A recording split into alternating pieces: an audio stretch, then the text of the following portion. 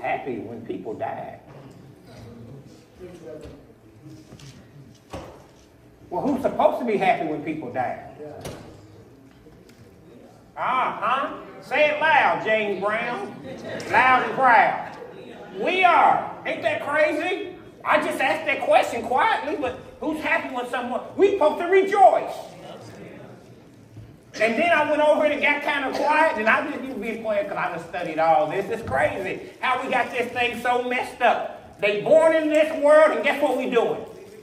Dancing and rejoicing, and it's supposed to be the opposite.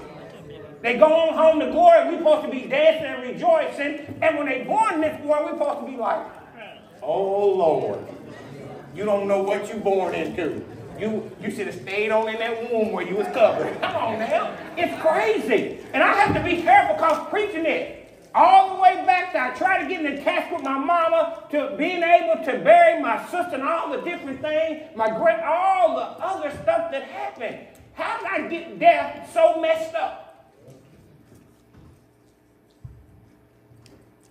And I just gave you a title. I'm telling you, I love this technology because now it makes you right. You take your pictures of it because I know I'm getting ready to unravel some stuff that so many of you, because this week was an eye-opener for me to really look at that. I say, Lord, you got me going through this a few verses at a time because I'm trying to teach you something because you got to get the people's attention that death is a beautiful thing. So I said, hold on to this word loosely. Hold on to him loosely. I'm the Alpha and Omega. I'm the only one that knows 68 wonderful years is the same as 38 to him. It's the same as 2. It's the same as 21. All those different things that we go through, whenever God came to get them, it's all inclusive to him, not us. We all want the promise. But then I asked, why do you want the promise? The promise is 70 years. Why would you want to live 70 years if God got your leftovers all 70 years? There was no joy in it. There was no peace in it. There was no rest in it. Because if God is getting your leftovers, there's no peace, there's no joy, and there's no rest in it. I'm telling you, it messed me up. Even though we wanted them here. And you know, we know the story. And I was sharing this week with your husband. I said, we ought to be thankful. What a message, an on-time message of rejoicing. Because when I look back over my life, majority of my life was living for Donald Wayne Smith versus living for the Lord. And I don't know how you can look at it now. And I'm thankful. At 32, I had an awakening. And I ain't even got it all the way right now, but I'm so thankful. From 0 to 32, man, I look back over sometimes, woo. And now I'm 50. And you start looking at stuff in your 50s, and you see things different. And you're in your 60s and your 70s and your 80s. See, that time is irrelevant to him. And you start looking at all this stuff. Do you view death like Christ? There's two types. It's interesting, there's two types of death. And maybe sometimes I forget that too. And this is why Jesus was so smooth in teaching the disciples, so he could teach us, so he can teach our mamas and teach our daddies and teach everybody else. It was powerful because there's only two types of death, for the believer and the unbeliever.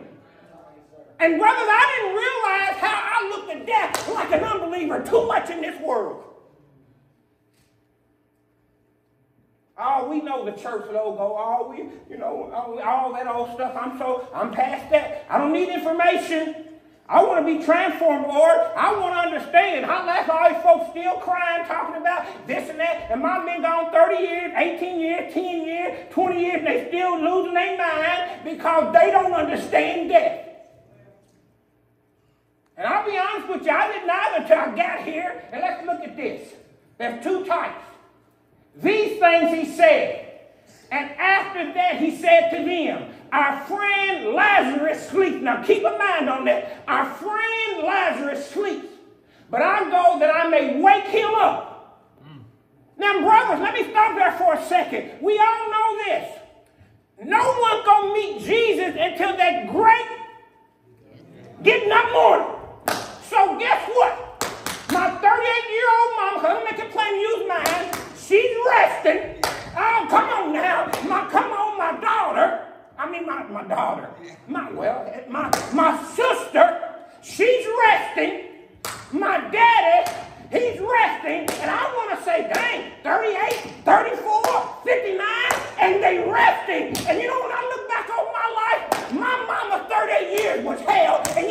her to be here some more. My sister's life was hell, and I want her to be here some more. 3 babies by 3 different men that lost a baby to the system. I like to make it really plain. And some of you want to hold on to whatever you want to hold on to. Yeah. And yet they in a better place than me, Petey. They in a better situation than me because they are sleeping. They are resting until that great getting up morning. Oh, you'll catch that later. Yeah. Yeah. Some of you been crying about the wrong stuff. You ought to be crying about yourself. The one God done took on home. They sleeping. They resting. They ain't got to go through the hell we going through today, tomorrow, and yesterday. They resting. When's the last time you had a good, peaceful sleep, restful night?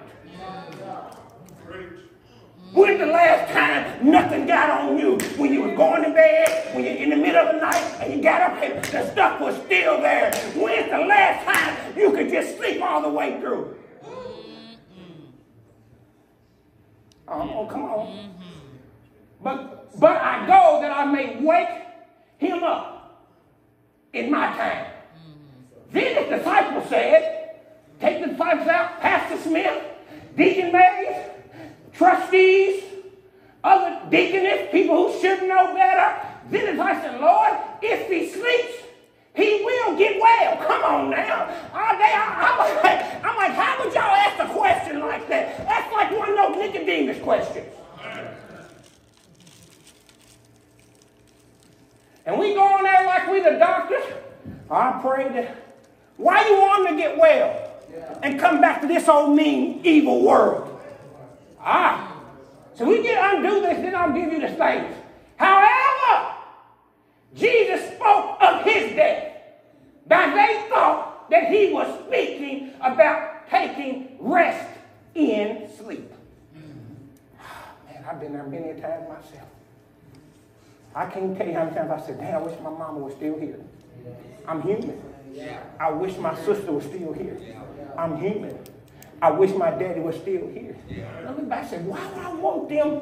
Come on, they resting, waiting on that. Come on, because you do. If you don't know the word of God, then go back. Because remember, when the great day comes, they all shall rise. And who shall rise first?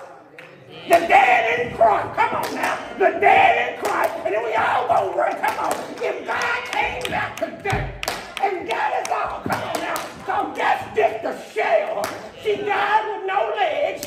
She died blind. But when I see her again, she's going to get her new perfected life.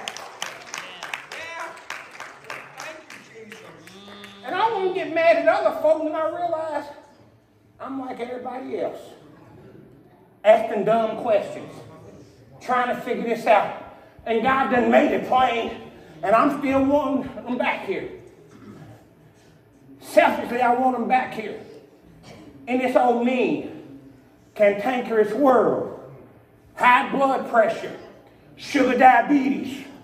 Went through all this. Come on now. Don't look like I'm crazy. Because I want you to know, I'm just talking about my parents. Who you want back? And why you want them back here? When they resting. Oh, I'm going to prick out. They resting. They peaceful. So why you want them back? To join this misery like you and I have?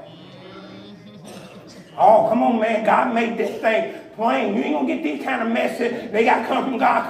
I was confused too, like the disciples. Oh, okay, he going to get well then. He coming back. Well, let me make it even plainer to you. Look at the first thing. Now, I want you to think about this. The unbeliever. God gave me 4 or 5 nuggets. I'll put them up there for you. Take a picture of it.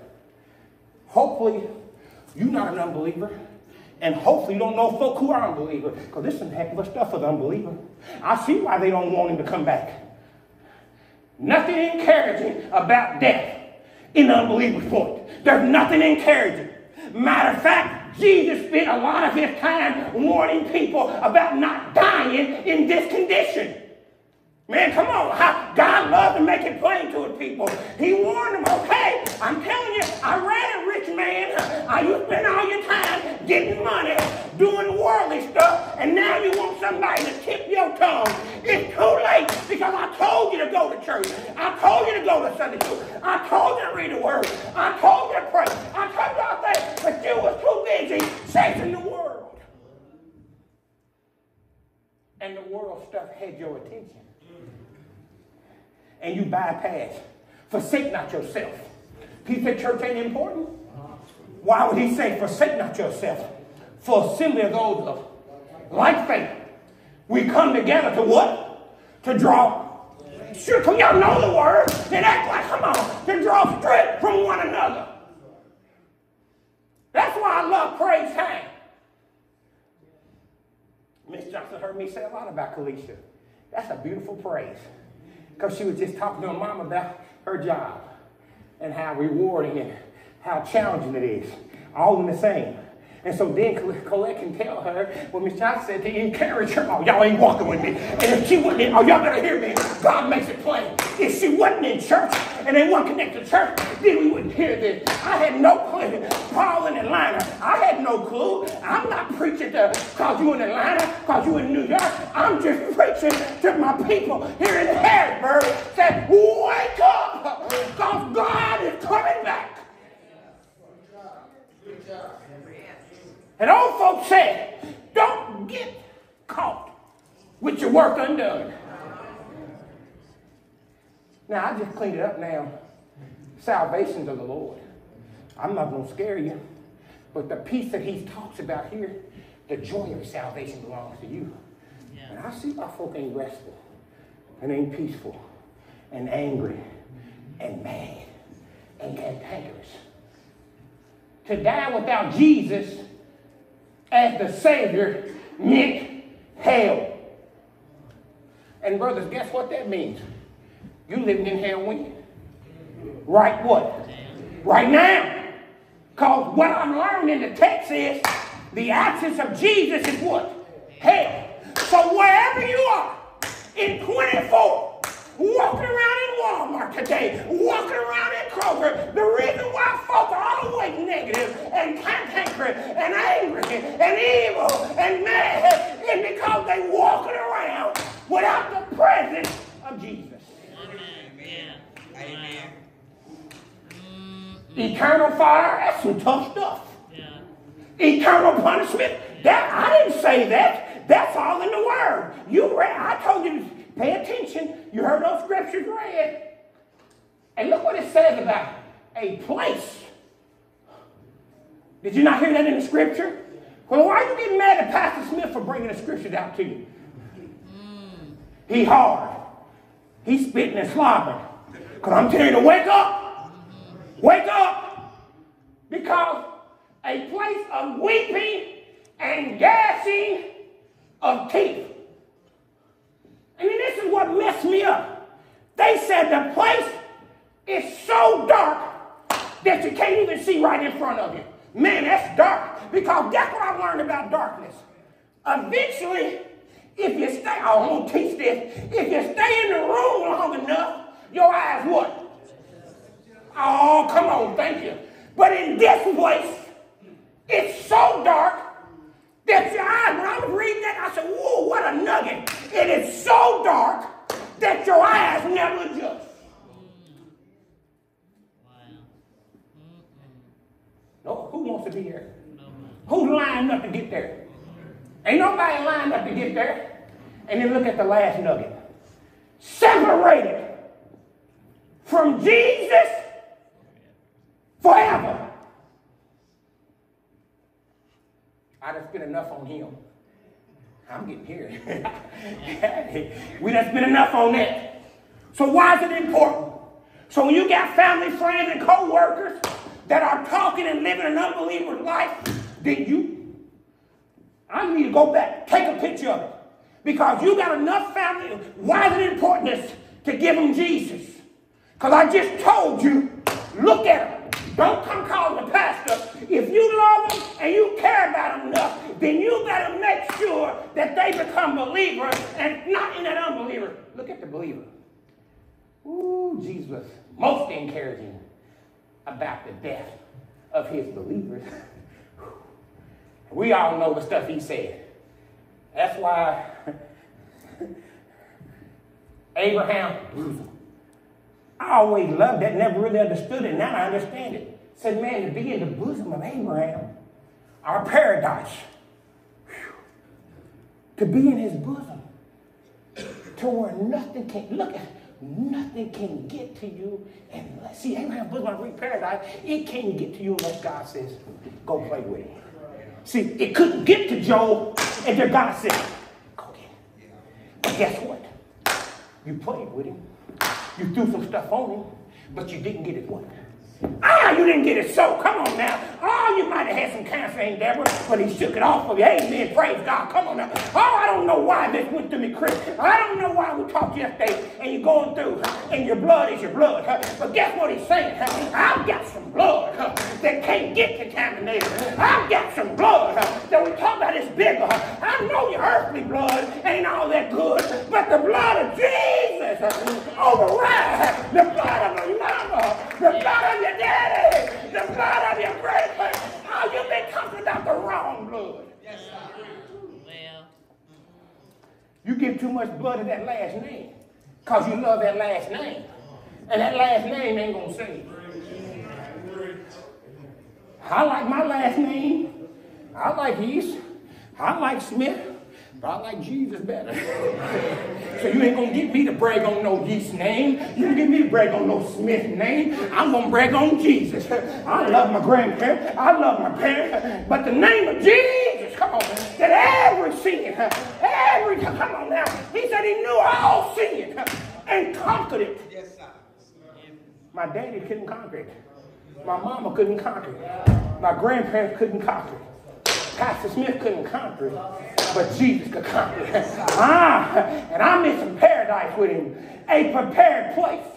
That's why John's one of my favorites. I'll go to a prepared place for you. And while I'm gone, look at it, ain't that powerful? He says, while I'm in the preparation stage, what did he say he's going to do for you? I'm going to leave you a comforter that's going to guide you and lead you through this whole evil world. Because I'm preparing a place. I didn't get my mansion down here in Harrisburg, but I got a mansion. Wow, y'all better walk with me. Some of you are so focused on getting the mansion down here because you don't realize you got the mansion of all mansions up there. A place, and look what he said, this, a place of restful peace / sleep. And I just made it plain to you how restful and peaceful is your sleep. Why not? And but you ain't got to answer that. You got too much of the world on your mind. And we know the devil's good at walking about to and fro, trying to knock you off. Come on. You went to bed worrying about it. You got up worrying about it. And don't tell me in the next 5, 6, 7, 8 hours, I hear it all the time, I can't sleep. And I've learned, because the old me would pounce on that. Well, what you doing that you can't sleep? I don't have no problem sleeping. Well, you just wore out. Maybe then you need to be wore out. See, you can't come back to me because well, then you need to wear yourself out. See, you can't wear yourself out doing worldly things, but see, you can wear your, come on now, when you're doing God's stuff, he'll give you the peace. He'll give you the rest. He'll give you everything you need to make it through this old crazy world. And the disciples were just like us trying to figure out, what are you really talking about, Lord? He said, I'll make it plain to you. The appointed time to die. But guess what? Death has no what? Grips. Has no victory over who? Jesus, right? He took the sting out of death, amen? So I understand now. What we see as death is not how he views death. Amen? Because he understands that the Father gave him to me, and I got one call. We're going to get out of here 14 and 15 now. Whose death should we be rejoicing over? Ooh, ooh,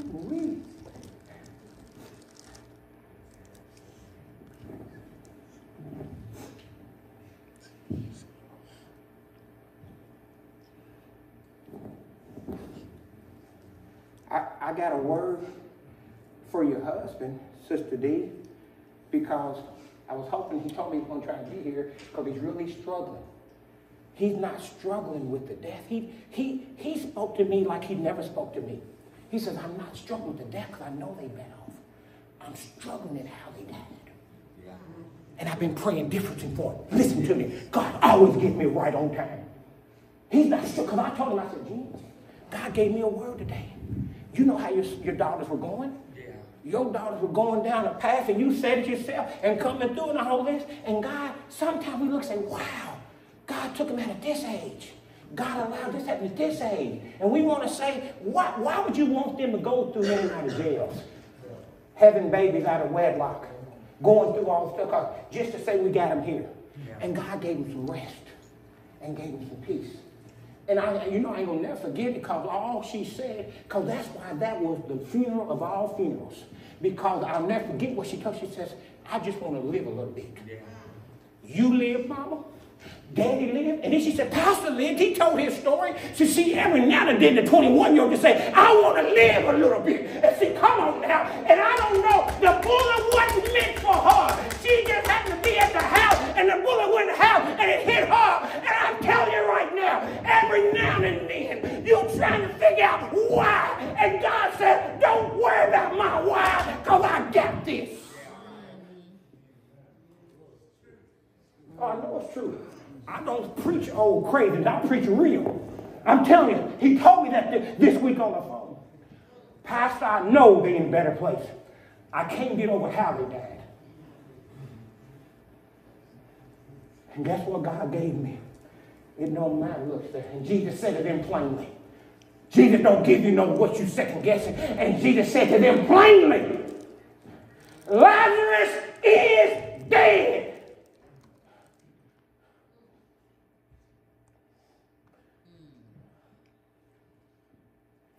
And I'm glad for your sakes that I was not there, that you may believe. Nevertheless, let us go to him. And David said, this is what I told him. When David cried and went nuts, waiting, because he hadn't heard a word, but as soon as his son went on home, and guess what he did? And it's crazy in our mind. He got up, showered, shaved, put on his Sunday's best, and went on moving. Yeah. And guess what he said? See, you got to know the word. They can't come back. They can't come back. Who you should be rejoicing. They can't come back to you. But one day, I'm going to them. Yes, sir. Yes, sir. I'm not going to let you lay there and work and water with some stuff that you should not water in because you don't know the word of God yourself. Yeah, I preach long because I preach clear. Because I want you to understand this. I could have gave you a couple of things. You walked out of here and you feeling good. I don't want you to feel good. I want you to be transformed. Right. They can come to you. And I don't wish it on anybody. Right. 21. I don't understand it. It's not meant for me to understand. But he said, I'm going to give you the strength. Yes, sir. Yes, sir. So I've been praying for him totally different since our conversation. I know they're in a better place. I'm just mad at the system. And he went on. You done heard it all. Yeah. I'm mad at the lawyers. I'm mad at the sheriff. I'm mad at everybody because they aren't.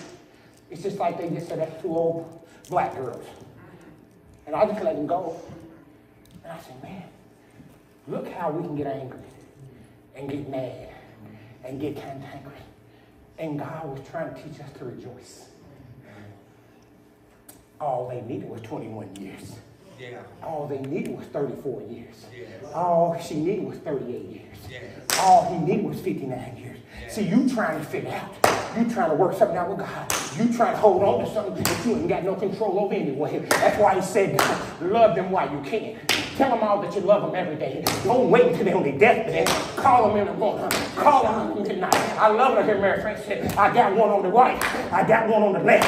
And making sure. I hope that a lot of families are like that. Making sure. I get excited. I hear Miss Johnson, the boy getting upset because they're just concerned. Because it's always Miss Johnson and Coach Johnson. And now the boy, can Mama do that? Yes, Mama can do it. Yes, Mama can do it. Because Mama's not alone. You heard what she said. I've got company. I've got the tree. I've got the Father. I've got the Son. And I've got the Holy Spirit. Yes, indeed. And baby, when I'm covered like that, Covered. I'm covered. Covered. The sides, the front, the back. And guess what I'm learning? They can't get to me unless God wants them to get to me. Amen? Amen. So I'm rejoicing. I hope that you're going to rejoice with me. Amen? Amen. Let's go how I'm going to teach how to rejoice. Who in my family?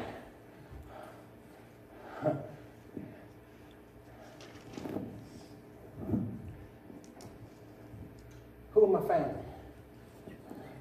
Because it starts there. It's not your job to see if they went to heaven or hell. You ain't got a place. Stop that. Quit trying to figure out where they are. You're going to go crazy. Yeah. That belongs to God. Yeah. Now, I'm going to tell you something. I've learned this. There's a many of folk who were believers just lived a hellish life. You say, how do you know that, preacher? That's what David's story was to all of us when he said, when David came to his senses, David didn't ask to get his salvation back, and so many people have taught that wrong for years. He said, restore the joy of my salvation. Yeah. And see, so many of our family members and friends, because we let them go back, you knew they wasn't living right. You knew they wasn't living values, and you just talking behind their back. Why can't you go to them up front? And come on, now, I don't look like I'm crazy now. Who in your family? Huh? Who were the true believers? They did not fear death because they knew where they were going. If Sister Alberta dies tonight, like you just said, guess what I heard her say today? I know where I'm going. She didn't say she's ready to go, but you know, she said it loud. Man, first, I'm learning to listen. Miss Mercer said, man, I'm glad I lived this long, but don't worry about me, because if I don't wake up tomorrow, I know where I'm going. Yes, sir. And if you hear Mary Frances talk, she'll tell you, she'll get honest, we've been in Bible study come. And she'll say, man, now a few years ago, I would have thought they'd been crying because my life wasn't lining up. It's a beautiful thing to say that your life is lining up. That when they go on home to glory, come on. That don't mean you're not going to shed some tears. Don't walk out here saying, Pastor said, I didn't say, so you can rejoice and shed tears. Yes. A homegoing celebration. Death is harmless to the believers, no matter how it happens. And I thank God for Brother Gene teaching me, because many a times I got stuck in how it happened, not why it happened. Oh, y'all better walk with me. That's a heck of a nugget there. Yeah. See, so many of you are living in how and not why. Why not me, Lord? You birthed me. You knew me from my mother's womb. You knew I could handle this.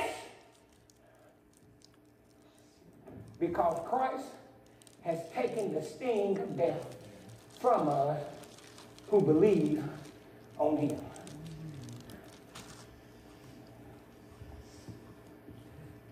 If I die right now, oh well, guess what I learned? You might not have church next Sunday, but you're gonna have church, Deacon. Yeah. Don't look at me like you're gonna have church. And some of you gonna be talking. My wife, well, you know he loved to preach. Let's go on preach Sunday. I want you to catch. Because what are we learning? Life what? Goes on. And you trying to figure out the why. The how. You getting caught up in some stuff that you shouldn't get caught up in. And let's take it home. The reason why we're rejoicing, the reason why I had to make it plainly to him, the 21-year-old precious daughter is resting. She's going to get to see mom and daddy again. Yes. Yes.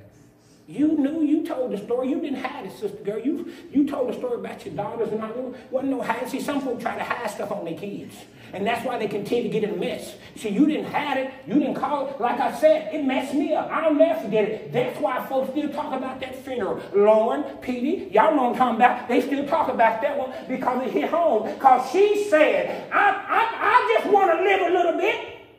Deacon May told his story in his 20s and 30s. You know how wild we were? I'm just 21. Can't I live a little bit? And was at a place. The bullet was for somebody else and it hit her. Yeah. A good girl. This is what was crazy. Not some random way out here going crazy, girl. She just wanted to live a little bit. And I asked myself, what would have happened when I was in Ponderosa and they started shooting and the bullet wasn't for me, but it hit me? I've been some places that the bullet went up in there and I'm like, who's shooting? I got all scared and nervous. Man, let me go home. That's why, Petey, we talk here, that's why I don't go nowhere now. I don't want people crazy. People shooting for looking at you wrong. You looked at me hard like you want something. I just shot your pal. So I'm going to keep my butt home and look at you crazy from home. On the rain camera. I'm going to look at you mean from the rain camera. Because you look at people mean now, they'll just pull out a gun and shoot you. They're stabbing you now for no reason. And y'all laughing. Y'all know this world's crazy out here because they know nothing containing them. And they said, it has no time to it. You've heard me say it. The dash belongs to Christ. It has no timetable. We try to put time on it. All we know is a time to be born and a time to die. And all we ever say is, I hope we get the promise. And I'm going to quit saying that because why do you want the promise if you ain't giving God your first fruit? See, God's making it plain. Why you want to live all long and God ain't the first thing in your mind? Don't come talking that silly stuff to me anymore because they put a whole lot. It's a gateway to God's presence. A life to be lived in his eternal existence.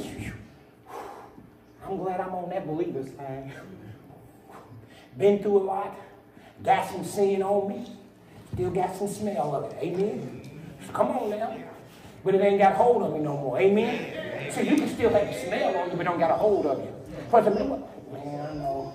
I spend a lot of time in that stuff, man. I try to get that smell off, but every now and then pride pops back up. Every now and then lust pops back up. Every now and then anger pops back up. Come on now, you start talking and put yours in there. See, you ain't don't act like you so holy now and it don't pop back up. Every now and then, I don't cuss like I used to, but every now and then they hit a button and they all fly back out. I say, man, I thought I was past that. Every now and then garbage mouth comes. Now come on now. Every now and then. See, not every day, but every now and then. Yes, sir. Yes, sir. It'll come back on. Yes, it will. Now we know we should be rejoicing for our loved ones that are sleeping / resting. Amen. Be careful because they mean good intentions. Miss Johnson, oh, no, you miss Coach. I ain't never say that to her. What was somebody go, Miss Johnson, I know you missed him. How you doing? We don't talk about that. I'm worried about a whole nother level. I'm seeing Miss Johnson. Man, it's right. People ask me, and people constantly say, how's Miss Johnson doing? Fine. She's a believer. She loved the Lord. What do you think she was going to do? Go in the house, shut the blinds, never come out, and die? So I want to make it plain. What do you think she was going to do? She loved the Lord too. I've had some precious talk privately with Coach and them right there. Coach was existing over the last 6 months to a year. She'll tell you, I was there, got to see him. Now he ain't existing. So he's resting. He's sleeping. And then that great getting up morning. she's going to see her harvest. How do I know? Because the Bible says you will know them what? As you knew them here. But they're going to be in a perfected body. I don't know what it's going to be, but it's going to be bad. That's going to be an awesome body. I think this body's all right, but think about a perfected body. Yeah. No blemishes, no curves. Come on. Is it all ripped up? Is it a six-pack? I don't know, Lord. Come on now. What's it look like? See, y'all, I have a good time with him. Y'all laughing. What does a perfected body look like? I'm going to have a bald head, I'm going to have some hair again. Is he going to get some good hair now? I might have some good hair. See, y'all, I talk to him like that. See, I love the word of God. Exposing it. What? Oh, my God. Sleeping and resting. It's crazy that you called yesterday just talking about that. You were talking about that. Your mom, 18 years. She's been sleeping and resting. 1988, Mama been sleeping and resting since 88. Oh, come on. That's good news, isn't it? Yeah. That's news worth rejoicing. That's news worth going over time. That's news to let folks know. Oh, you miss your mamas and daddy. You miss your kids. You miss them. But baby, learn to rejoice in that missing. That's what I want you to get out of this text. And he's calling plain. Learn to rejoice. And I pray that every one of you in here, under the sound of my voice, when you walk out here,